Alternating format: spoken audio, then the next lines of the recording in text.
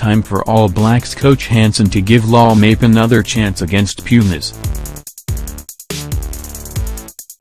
Time for All Blacks coach Hansen to give Laumape another chance against Pumas. Ngondi Laumape is ready to go for the All Blacks.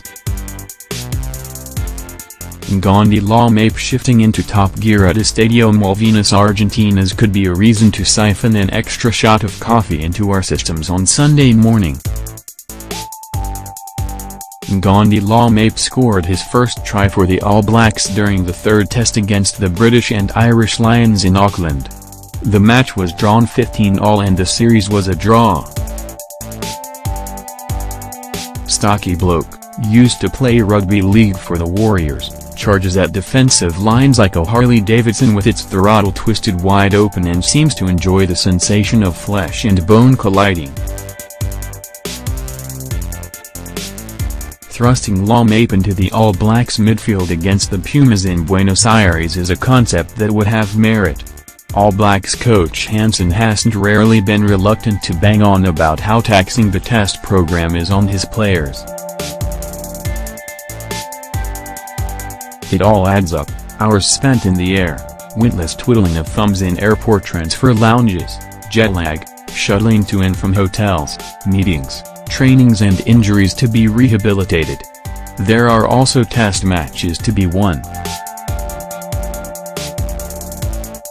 This is where Laumape, the midfielder we haven't seen a great deal of since he made an impression for the Hurricanes in Super Rugby, enters the conversation. The 24-year-old has played 3 tests in his debut season at this level, starting just one. He is fresh, and no doubt impatient, for work. Laumape played his first test when Hansen was forced to shuffle his deck because Sonny Bill Williams had been sent off in the 24-21 loss to the British and Irish Lions in the second test in Wellington on July 1. The following weekend Laumape started at second 5/8 in the 15-all draw with the Lions in Auckland. He also got the grand sum of 4 minutes when used as a substitute for Williams in the 39-22 victory over the Pumas in New Plymouth on September 9. You could say he was due for another run. While first-choice centre Ryan Crotty has stayed behind in Christchurch, allowing him to enjoy the unseasonably warm weather in recent days before preparing to meet the squad in South Africa for the final Rugby Championship test. Anton Leonard-Brown, Williams and Laumape have travelled to Buenos Aires. In all likelihood Williams and Crotty will start against the Springboks in Cape Town on October 8, an assignment that shapes as the more difficult on this short tour. Hansen has the option of starting Laumape as second 5/8 and Leonard-Brown as centre against the Pumas, listing Williams on the reserves bench as insurance.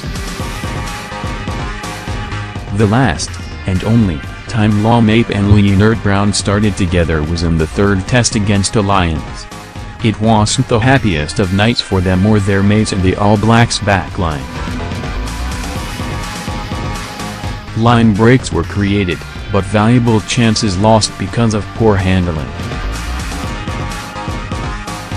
Laumape and Leonard-Brown have much more to offer as individuals and as a combination. We saw enough of the man they call ALB last year, when he played 9 tests, to know that. At this stage Laumape is still something of a project.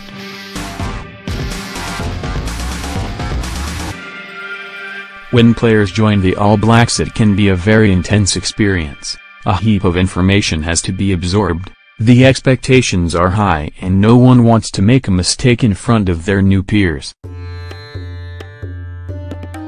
Hurricane supporters who watched him score 15 tries in Super Rugby, would vouch for the carnage he can cause, and the most casual of observers that watched the Canes' 31-all draw in their match against the touring Lions couldn't have helped but notice the way Laumape kept trying to demolish tacklers in his path.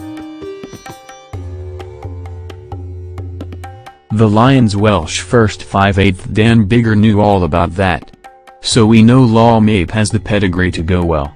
He just needs to be given another chance to prove it.